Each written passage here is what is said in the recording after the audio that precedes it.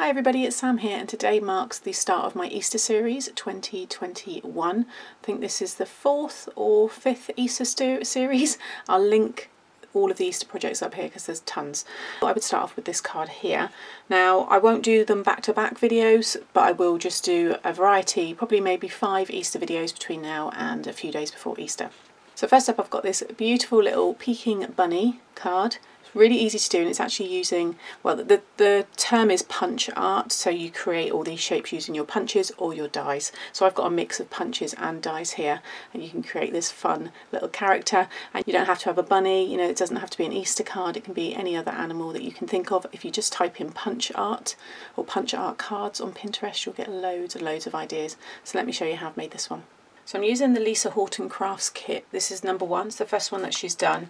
And I did say when I shared this in one of my What Did I Get videos that this is probably what I'm going to use for most of my Easter projects. The papers in here are just wonderful, and that's what I've used for today's card. You can see here, look, you've just got all these wonderful papers and toppers, so I'm going to be focusing on those for this year's makes. Now the card I'm making is featured in this magazine as well, and when I made it for the magazine I sent it off obviously, and then I thought I really want to do those as my Easter cards, or some of my Easter cards this year, so that's why I thought I'd start this series with it. So what you want to do first of all is get yourself a card blank. Now I'm using a 6x6, this is shop bought, so it comes in just under, it's about 5 7/8 squared, but this can be any shape or size card that you want. Okay, so pick your card size, then you want to decide on your aperture size, so just open up your card.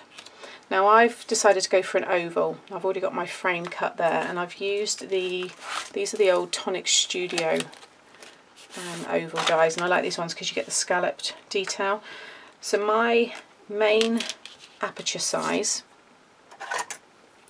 is, you're looking at about 3.5 by 4.5. I'm going to, actually before I stick this one down, you want to decorate it. It's easier to cut through this paper. If you've got a thick cardstock or pattern card that you're going to put on the top, you might want to cut that first, then lay this over the top, and then line your die back up with your aperture that you've just cut, and then cut it again. But I can cut through both layers at the same time.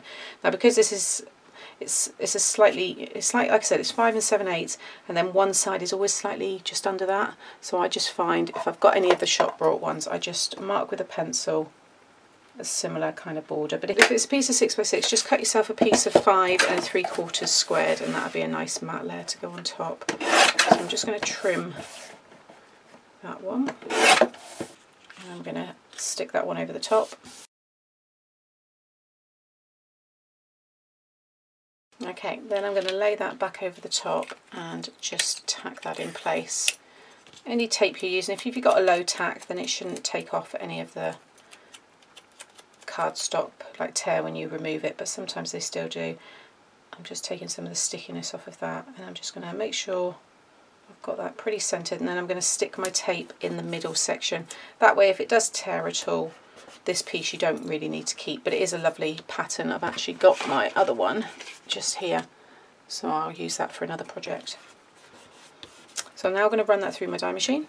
Okay, so that's cut away perfectly, and then what I've done is using the next size up, which within this particular set is a scalloped edge, I then run through this die, I'll peel this all off in a minute, this die with this one around it, and just tape them together.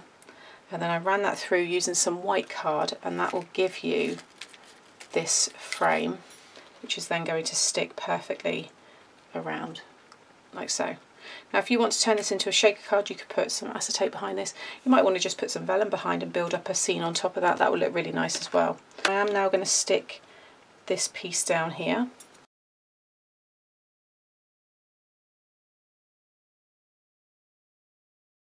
Then I've got my inside pattern paper, and again I'm just going to pop it inside here, just give myself the same kind of equal white border.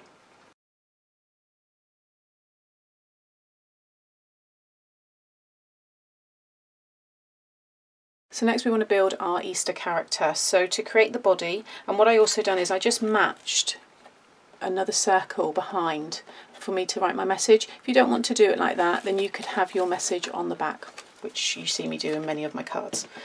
So if you want to have your message inside, then you'll want 2 pieces of this here, and this is it's about a 3-inch circle. I used a die for this one, or 7.5 centimetres. So 2 of those for the body or for the inside piece. For the head, I used my 2-inch punch here. So again, 2 inches or 5 centimetres. And then for the cheeks, I used this punch here. These were both from Hobby Craft quite a while ago now. This is 5/8 of an inch. I always thought that was 1/2 inch, but it seems not to be, or 1.5 centimetres. Then for the ears, I've used bring in this one here. So it's the Card Making Magic. These work really well for ears because they're more of a squashed oval, and I've said that a lot. That's the reason I like these ones, because they're also nice for sentiments, because there isn't too much white space left, but they've got the length. So they've always been popular, and unfortunately they are sold out from when I'm doing this video, but I'll link it, and then you can always you can register your interest and be notified when they next come back into stock. For the body, I've used my plain circle dies. These are old Sizzix ones, if anybody wonders. So for the white main ears, you want something that's around, I'd say 1 inch wide will be fine, by, this is just over 3.25 or 8.5 centimetres by 2.5 centimetres. So 2 of those, and then I've just used the pattern paper that all matches. It's all from that magazine. You see it's just the reverse of this piece here, and these were just the next size down on those nests of dies, but this is 5/8 of an inch by 2.75 or 1.5 centimetres by 7 centimetres. Okay, I've then heat embossed my sentiment using some silver embossing powder, and I've popped that already up on some foam, and this was a Woodware Happy Easter, and then we'll talk about all that because that's just some fussy cutting from the magazine. First of all, I would stick down your ears. I'm going to use my quick grab glue for all of these little bits because it's only small areas that we are sticking together. So I'm just going to layer all this up. I'm going to grab the head, pop some glue on the bottom of one of the ears, and it's up to you how much you bring down. This is when your punch art will vary from person to person, because someone's circle might be slightly smaller, their ears might be slightly thinner. Already that starts to change the characteristics of your character. So it's really fun to do because everybody's is always quite different. Now I'm going to also put a little curl in the ears there. I've got box envelopes if these end up becoming quite dimensional, and I'll link them in the video. Otherwise you could also pop this in a bouncy envelope, and I've also got them on the channel and I'll link them as well. Now it's quite nice if you curl one ear but leave the other one straight. That's quite a nice little thing to do, little detail there, but I'm quite happy with that. Then I'm going to attach it to the body. Now what I would suggest you do here is just kind of check that you're all within the card.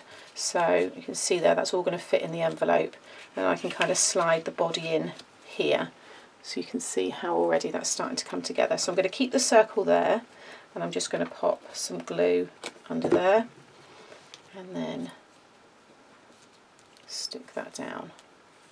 Yeah, that'll be fine. Just take that all out a minute.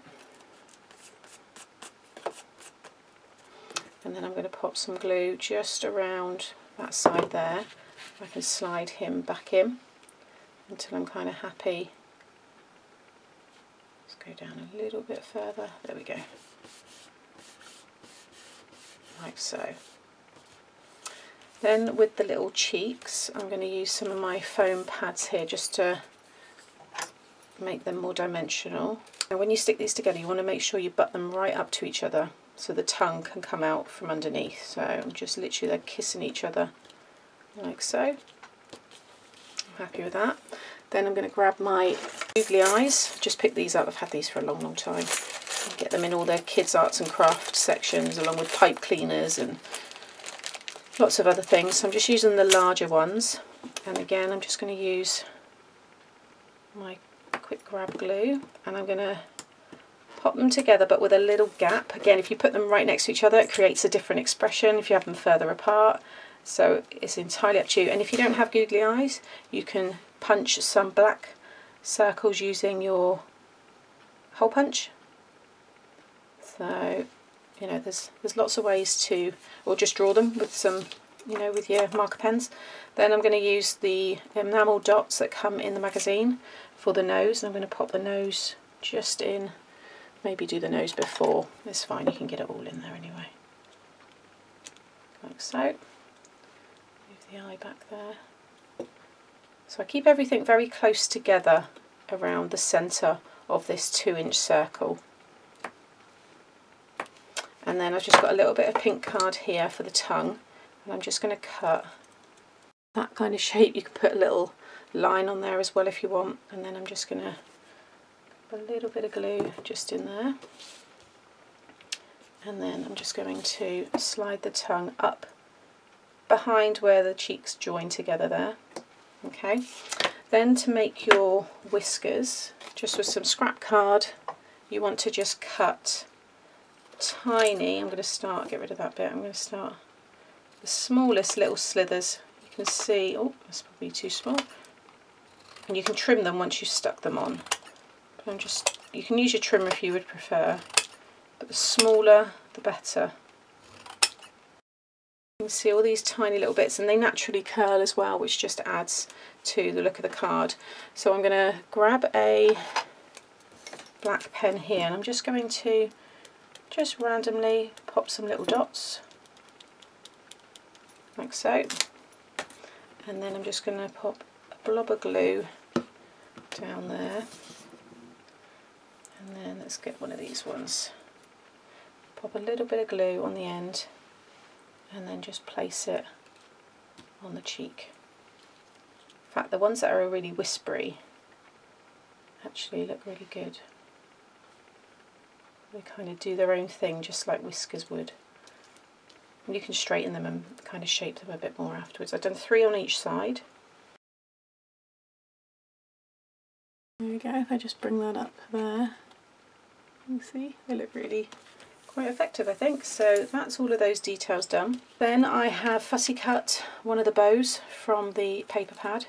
So he's going to have a bow just there. And then to create the grass along the bottom, I used some of the leftover piece there. I just want to cut myself a strip that's going to be wide enough to go along the bottom here. I'm just going to trim like so, so it's nice and neat, and that's going to go in there. And I'm just going to cut, if you've got the scissors, which I do have, I'll do it with this, I'll carry on so they both look the same. Otherwise you can just cut your own blades of grass, just all random sizes, just working my way along.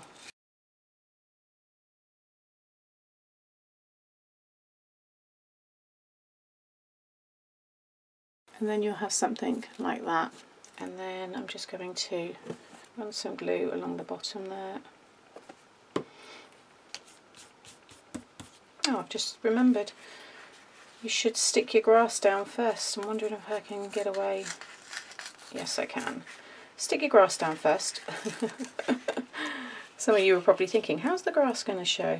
It's fine. I'm just going to pop that in like so. Just make sure it's nice and straight. You can lay that down, and then I'm just going to pop a little bit of glue back in behind that. You would never know. There we go. Then I'm going to pop the bow tie just like so. Huge bow there. And then I've got the flowers, so I'm going to have the flowers going up the side here, something like that. I've got a little cluster of them together. I've got the heart here, which I did have up there, but I wondered maybe if I do curl that ear as well, then I can kind of pop it in there. Because what I was going to do is with this flower here that comes in the, you know, in your prints, is if you just cut away all of the petals apart from 2, it looks like a little bee, a little whimsical bee. And then you can do a little trail behind. So I'm going to pop it up on some foam again. Pop in that one there, and then using that same pen, you can just draw a little trail, like so. And then I'm going to put my Happy Easter down there. So I'll see if I've got room for that, because the ear kind of takes up more of that corner. You see on that one there, it doesn't go up as far. So I'm going to get all this stuck down. So that's everything stuck down on the front. And then with this piece here, if you just open up the card and just lay it behind your bunny's body, and then just close the card. And then that way you can see it all there. And then what I might do is add the heart maybe inside here, like so. And there's some detail in there as well. And then some final detail, I'm going to add some glossy accents to the bee here, and also to the centre of the flowers. Now if you've got any of your sparkle pen, you can add some sparkle to the ears. Again, you won't really see this, but the person that you give it to will notice all these little extras, and also on the bow there as well. Just pop a little bit, so there's some sparkle. There you have it. And there, just bring it up a bit closer. See the shine from the flowers. You've got the movement and the googly eyes there, and a little bit of sparkle as well once that dries. I think they look adorable, really fun, really cute, and fun cards for Easter. So I hope you've enjoyed today's tutorial, and like I said, the start of my Easter series.